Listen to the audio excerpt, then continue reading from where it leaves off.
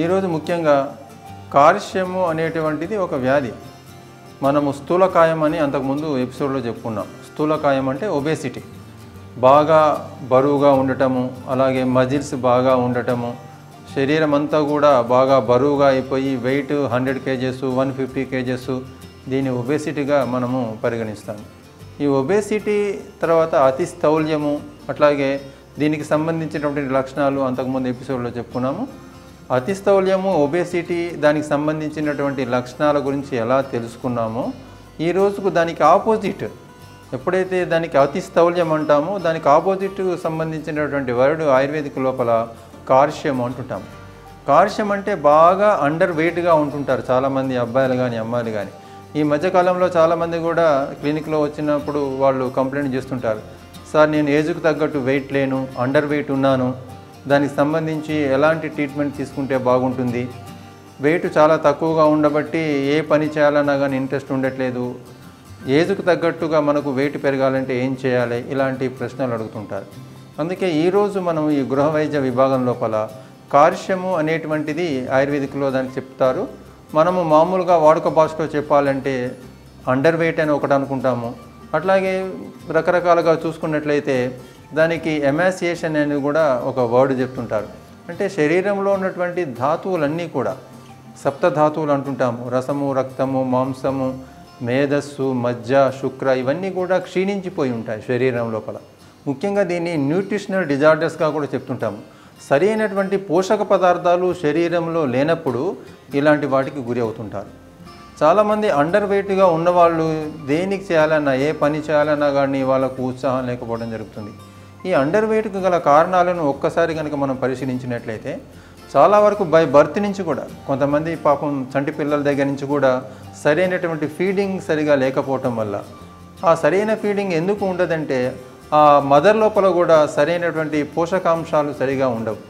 అంటే ప్రెగ్నెన్సీ నుంచి డెలివరీ వరకు కూడా ప్రతిసారి ఇప్పుడు మా ఇక్కడ హాస్పిటల్, మాది ఆయుర్వేదిక్ కాలేజ్ గవర్నమెంట్ది, ఈఎస్ఐ ఆపోజిట్లో ఉంటుందండి.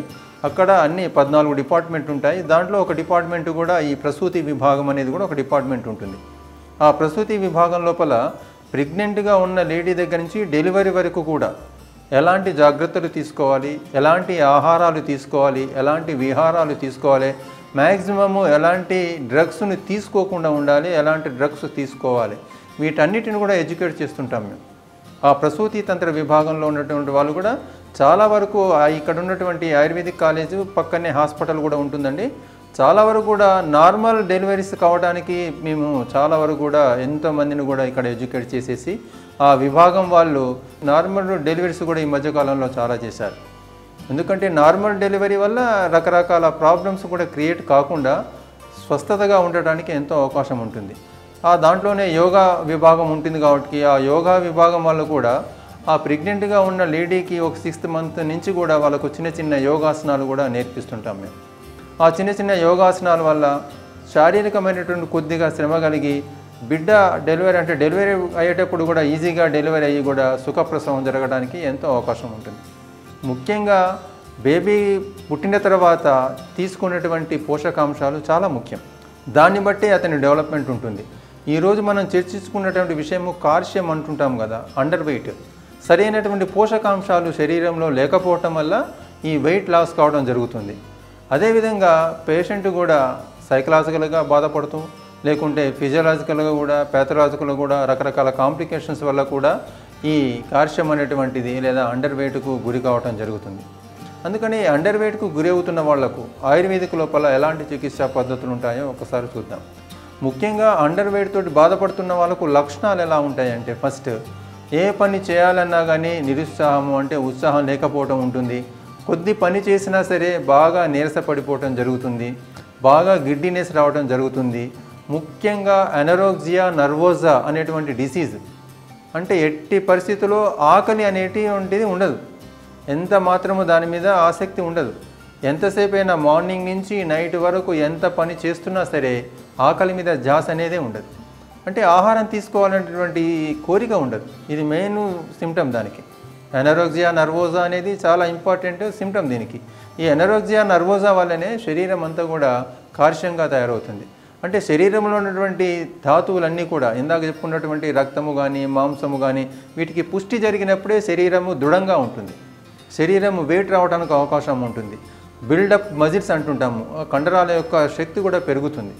అది పెరగకపోవడానికి కారణాలు ఈ కాల్షియం వల్ల ఏమవుతుందంటే శరీరము చూసినట్లయితే స్పిక్, ఉదర, గ్రీవ అంటే స్పిక్స్ అంటే బటక్స్ కానివ్వండి, అంటే ఈ ఉదర భాగం కానివ్వండి, అట్లాగే మెడ భాగము అదంతా కూడా ఎమాసియేషన్ ఎండిపోయినట్టుగా కనిపిస్తుంది.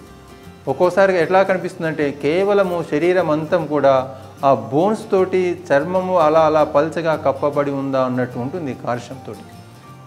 దానివల్ల ఏమవుతుంది, అండర్ వెయిట్గా కనిపిస్తుంటారు. అలాంటి అండర్ వెయిట్గా ఉన్నవాళ్ళు ఎలాంటి బాధ చెందకుండా ప్రత్యేకంగా ఆయుర్వేదికలో ఉన్నటువంటి పద్ధతులను కనుక క్రమం తప్పకుండా పాటిస్తే తప్పనిసరిగా అతను ఏజ్కు తగ్గట్ట వెయిట్ను కూడా సంపాదించుకోవచ్చు అనేది చాలా ముఖ్యమైనటువంటి సూత్రం. ఈరోజు మనము ఆ అండర్ వెయిట్ ఉన్న వాళ్లకు సరిగా వెయిట్ రావడానికి, అట్లాగే మజిల్స్ కానివ్వండి, లోపల ఉన్నటువంటి బ్లడ్ కానివ్వండి, మనకు ఉత్సాహం కలగడానికి, శక్తినివ్వడానికి రకరకాల ప్రోడక్ట్స్ ఆయుర్వేదిక్లో ఉన్నాయి. ఒకసారి మనం చూసినట్లయితే అశ్వగంధ అనేది చాలా ఇంపార్టెంట్. ఎప్పుడైనా ట్రీట్మెంట్ మొదలుపెట్టినప్పుడే పేషెంట్కి చెప్తాము, అంటే ఒకరోజు 2 రోజులు వారం రోజులు కాదు, చాలా ఓపిక ఉండాలి. ఆయుర్వేదిక్ డ్రగ్స్ అన్నీ కూడా slow action but permanent relief అని ప్రతిసారి చెప్తుంటాము. అందుకనే పేషెంట్కు ఎంత లేదన్నా సరే 40 రోజులు ఈ అశ్వగంధ పౌడర్ని ఒక 2 చెంచాలు పొద్దున 2 చెంచాలు సాయంత్రము పాలల్లో కలుపుకొని తాగితే చాలా వరకు కూడా ఎంతో ఉపయుక్తంగా ఉంటుంది. అందుకని ఈ అండర్ వెయిట్ ఉన్న వాళ్ళకు ఒక డైట్ చార్ట్ కూడా మేము ఇస్తుంటాము. మార్నింగ్ లేవగానే బ్రష్ చేసుకున్న తర్వాత జస్ట్ సింపుల్ ఎక్సర్సైజ్ చేసుకొని, లైట్ ఎక్సర్సైజ్ అది కూడా చేసుకున్న తర్వాత కంపల్సరీ కప్ ఆఫ్ మిల్క్, పాలు కంపల్సరీ తీసుకోవాలి. పాలు తీసుకునేటప్పుడు కనుక ఈ అశ్వగంధ పౌడర్ను కలుపుకొని తీసుకుంటే చాలా వరకు ఎంతో ఉపయుక్తంగా ఉంటుంది.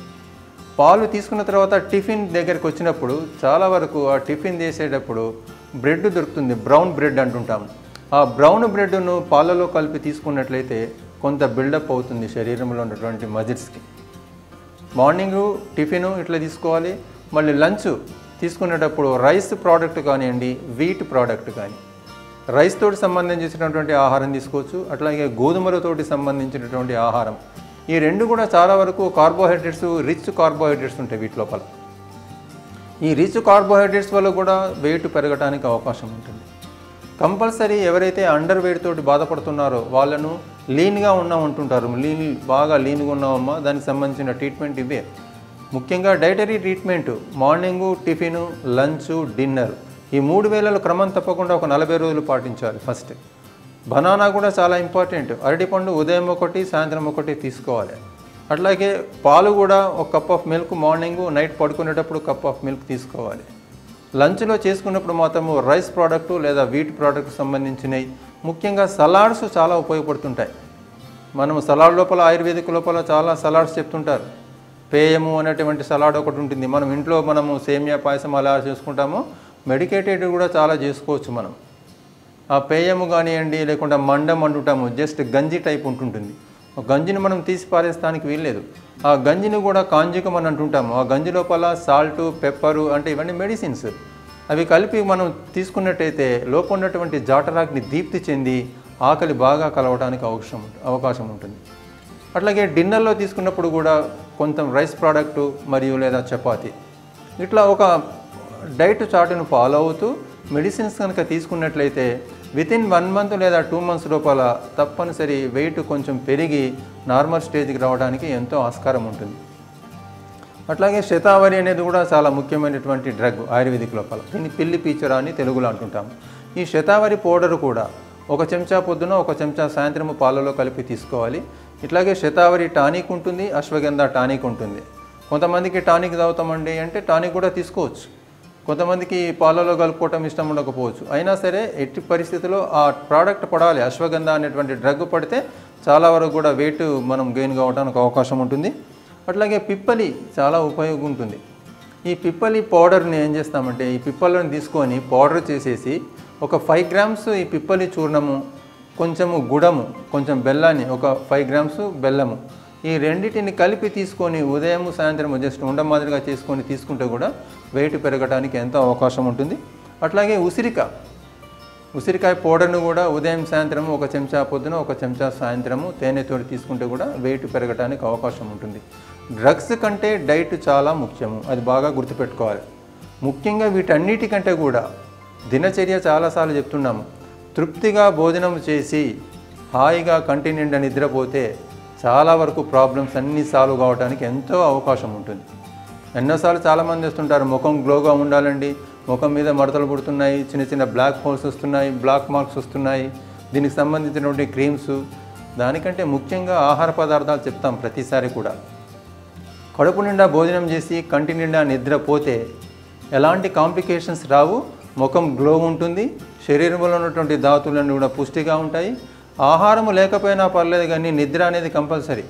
ఒకరోజు ఆహారం లేకపోతే ఏం ప్రాబ్లం ఉండదు, కానీ నిద్ర లేకపోతే ఎంతో నీరసపడిపోతుంది శరీరం కూడా.